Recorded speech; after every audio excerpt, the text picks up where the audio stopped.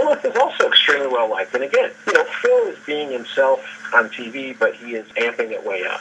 So he's almost being a character. I mean, both of them are kind of being caricatures of themselves when they're at the table being Phil.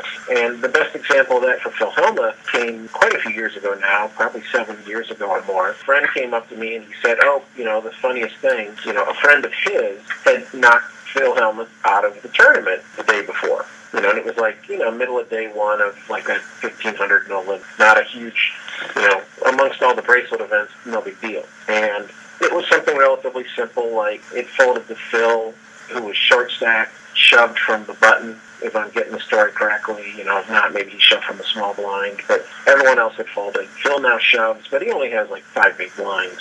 And this young guy calls from the big blind with king-queen. And as far as the math is concerned, it's an obvious snap call. And to be honest, even if you know that Phil would very seldom shove with a worse hand, so many of his hands were exactly what he had. He had like A7. And it's like, well, I'm getting the right price.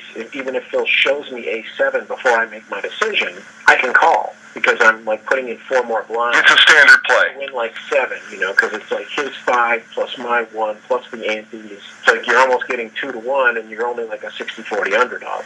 So it's a snap call if Phil shows you his hand. And Phil understood that the call was correct. And then the kid paired one of his cards and knocked Phil out of the tournament. And Phil's just saying, okay, I guess it wasn't meant for me today. You all have fun, blah, blah, blah. And he stands up to leave the table. And now as he stands up, Phil notices, like, it turns out that even though this was not an event that was being filmed by ESPN, they had a camera crew in the Amazon room that day just filming, like, B-roll footage and stuff.